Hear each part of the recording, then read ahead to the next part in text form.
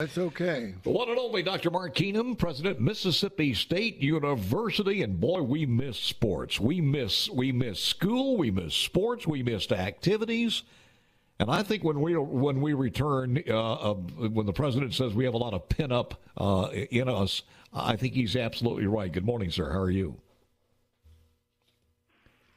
Dr. Keenum there? Oh, hey, good morning. Good morning, sir. Hey, Paul, I'm doing well. Thank you very much. Good to have you. Would you agree with the president that we have a lot of pent-up energy that we're ready to let loose? I know I do. I can tell you that, speaking personally. So, do you have a chance to go to the office every once in a while? You go in on a daily basis, or how's your routine now? I'm putting in 8 to 10 hours a day in my office. I haven't stopped doing that for the past, almost 2 months now, 8 weeks. It's got to be eerie in places like college towns. We talked about Oxford earlier, but also at Mississippi State. It's just got to be an eerie feeling, doesn't it, Don? Well, it is. Of course, campuses are full of life and activity and just a vibrant environment with students. But to see our campus in the spring, and it's so beautiful, and there's no one here.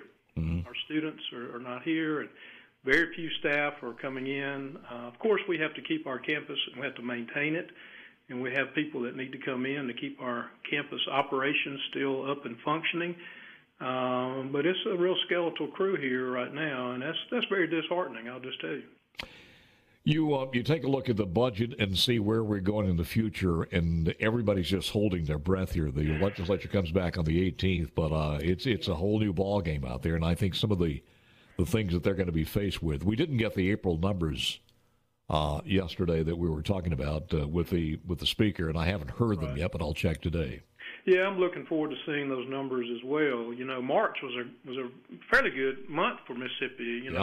Nearly $30 million almost in March, and we've had a great first. I would say 3 quarters of our fiscal year have been really outstanding. Our state was humming, through the first half of the fiscal year, and I'm very optimistic about our budget, situation going forward. But obviously the COVID-19 curveball that we're all having to deal with is really going to have a major impact. And I know that our speaker, our lieutenant governor, and our governor are very concerned about our revenues going forward, as are people like me and all the other agencies and our colleges and universities, community colleges and K-12. We're very concerned about our future as our revenues are concerned, no doubt.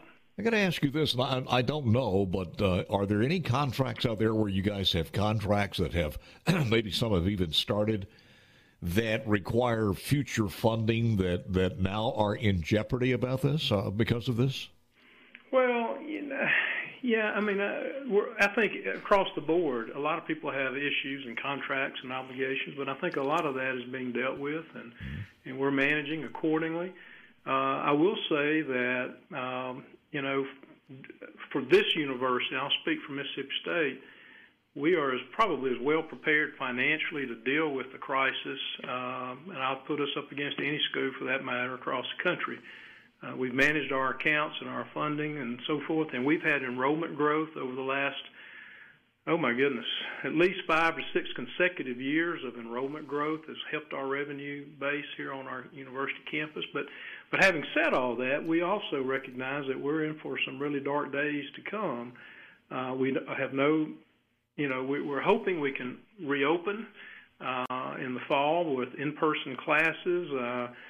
Commissioner Al Rankins of IHL has appointed a task force, 2 administrators from each of our 8 universities. I'm real pleased that he selected our provost, Dr. David Shaw, to be the chairman of that task force to put together plans for how all of IHL can reopen in the fall and do it in a safe manner, effective and efficient manner, because that's what we want to do. We want to bring our students back, and I'll just tell you that our applications and our new student numbers were looking really good going into this calendar year. We were looking for another really good enrollment in the fall, and I'm hoping we'll have a good enrollment in the fall. And I do hope and pray every day that we'll be able to offer in-person classes back here in the fall, and that's what we're going to work to try to achieve. But we've got to do it, again, under the guidelines set forth at the federal and state level. And so it's just a lot of unknowns, Paul. Is there a drop-dead date that this has got to be done, just to give people a bearings about when this is going to happen and a date that it must happen by? Oh, my goodness. I wish I had a drop-dead date or a deadline or a timeline.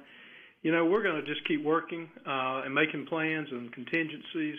I know a lot of students and parents are anxious because, do they sign a lease, for example, on an apartment? And what if they sign a lease and we're not allowed to open up because of federal or state guidelines, and we can only offer online classes in the fall? So there's a lot of anxiety out there, and my heart is with our students and our families, and I want to be as reassuring as I can, and I can just say that I can promise that we're doing everything humanly possible to get information out when we know it, but there's just so much beyond our control that, we can't predict. But we are making contingency plans, and we will have a plan in place on how, if and when we get the green light, that we can allow students to come back to campus and do it in a very effective and efficient manner and in a safe manner, and not only for our students, but also for our faculty and staff and for all of our employees here. Safety is the absolute number one paramount criteria for me personally, and making sure that we protect all of our students to the very best of our ability. And, of course, we're going to adhere to all the guidelines that are set forth at the federal and state levels. I feel for everybody who's making these decisions. They're both strategic and also financial decisions as far as loans, student loans, everything else that they have to process.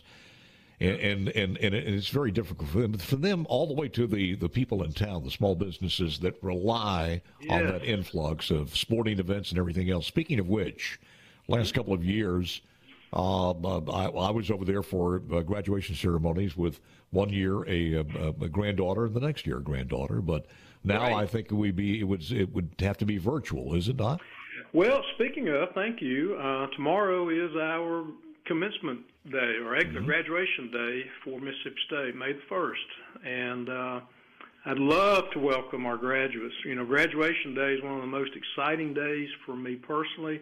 It's a day of joy and excitement and celebration for the achievement of all of our really talented students and what they've accomplished. And of course, we cannot welcome our students tomorrow into the Humphrey Coliseum to participate in the wonderful ceremony that you just mentioned that you've attended. And really my heart breaks for our students. And I'm just so sad for our students that we can't do that tomorrow.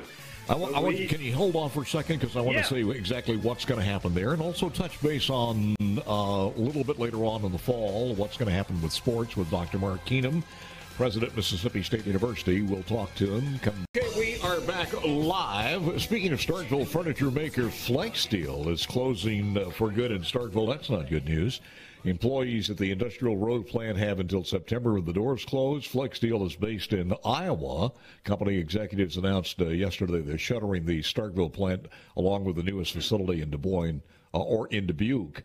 FlexSteel reported a financial loss of more than $5 million since January, but times have gone tough in a rapid amount of time, and we're going to go through it, though. We're talking to Dr. Mark Keenum, President of Mississippi State University, and I hope by next year at this time it will all be just a bad memory.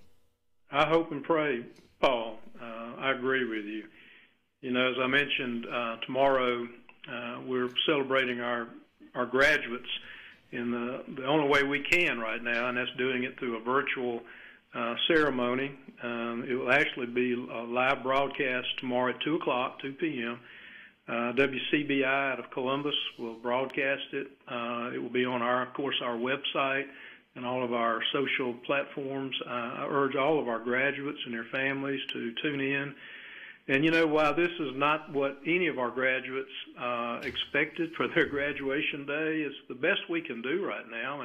And I've made a commitment that we are going to try to find a time once we get a green light that we can gather again to hopefully maybe in the late summer, early fall, have another graduation for our spring graduates. And of course, we're going to invite any of them who would like to walk and go through the December graduation. But I just can't let this graduation day go by tomorrow and not do something. Absolutely. Congratulations and how proud we are of their achievement.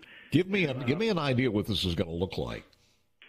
Well, we're going to have pomp and circumstance, and it's going to look and feel very similar to what you would see at what you saw when you attended your grandchildren's graduation in the Hump. It's going to have that same feel to it, albeit using technology, and I want it to have that feel. It's very solemn, very serious, but a celebratory occasion. And Paul, it's interesting that this is the largest graduation class we've ever had at Mississippi State. How about that? We'll be awarding just for the spring over 3,300 graduates, and when you look at the whole academic year that we're completing, we've set a record of over 5,500 degrees that we are awarding this year for Mississippi State. Again, an all-time record. And as I mentioned a while ago, our enrollment has been growing, and as a result of that, we produce more college graduates, which we desperately need for. So you'll be mentioning their name just like if we were there, and then they'll show a picture of them. Well, we're not going to be able to call because think about that. We have over 3,300 graduates, so unfortunately we will not be able to call every name. But we'll go through the normal commencement ceremony. We'll have, of course, our student body president this year is going to provide an outstanding message to our graduates. Of course, I provide a message, and then I actually confer their degrees and do it online. So I think it's going to be something that will be unique. It'll be remembered. Like I said, it'll be the most unique graduation in our 142-year history. But again, my plan, Paul, is to do a more traditional graduation. I hope and pray once we know what we can do from being able to gather safely, hopefully towards the end of the summer, or whenever, like I said, when we can go ahead and make our plans, but we have a green light from our public health officials and our state and federal leaders. What time does that start? 2 o'clock. 2 p.m. tomorrow afternoon. Tomorrow afternoon. Yes, well, sir. You try to put a good face on this one, Dr. Mark Keenum. We try to put a good face on these things. I think the good news about this is parking is going to be easier this year. Yeah, parking will be no problem this year.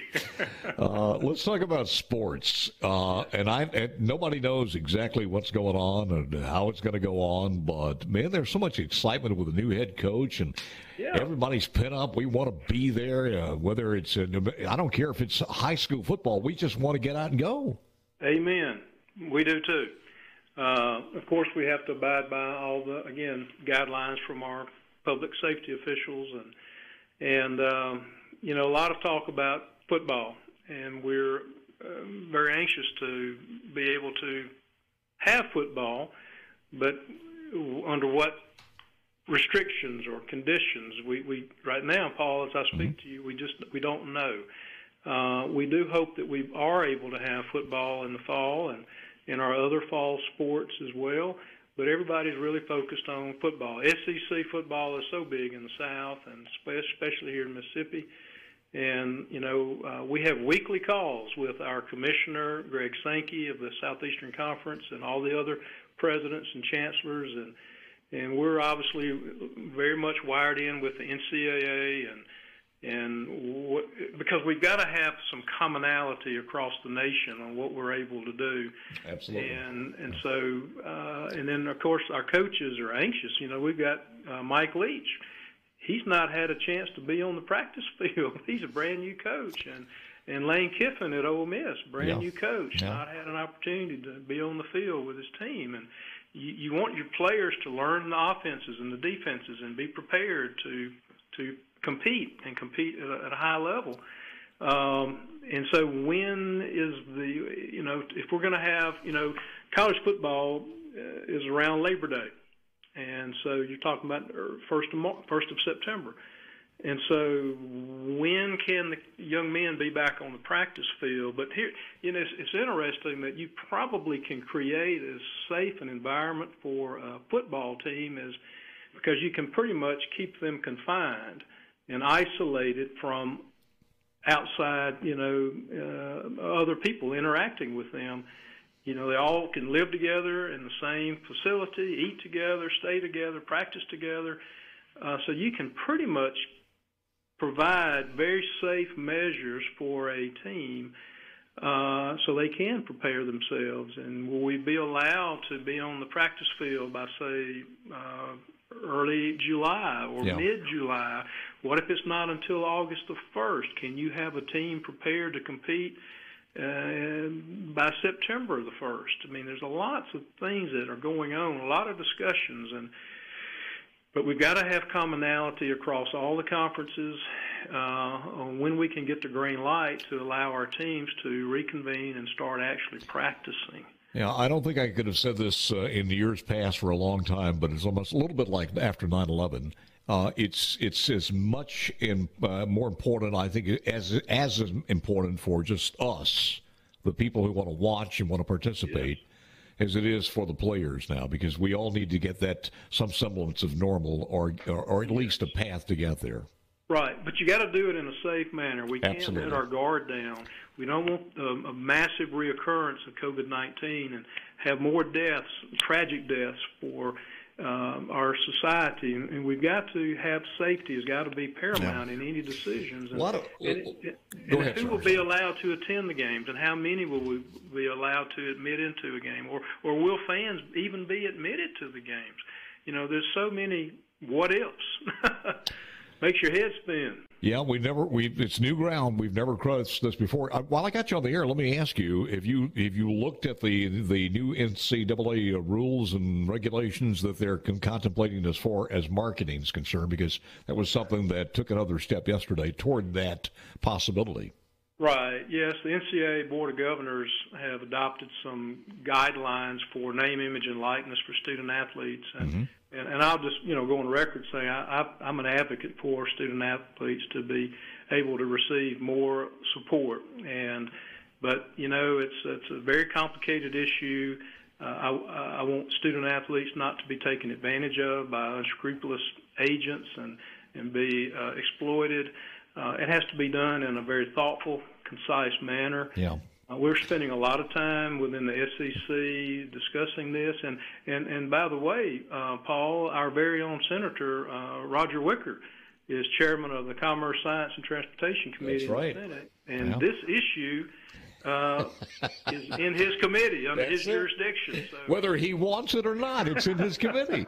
I was joking with somebody yesterday and asked me what I thought about it. I said, well, I kind of like it, but I wonder, they can't use the logos of the team, but if they could use a logo from, I would love to have the third string biggest lineman who's never going to see a bit of play, but he'll be on the bench and have the Gallo Show logo on the back of him as a stationary billboard. So, no, but it is. We talk about new ground. This is all new, and they talk about it transforming college sports, and I think it will. Yeah. I think you're right, and we need congressional oversight on this. It's got to be a national issue with federal preemption. I look forward to when that is the main topic of sports and not the shutdown. Amen, my friend. Yeah. Amen. It's always good having you. I appreciate it, sir, very much. Dr. Mark Keenum, thank you for joining us.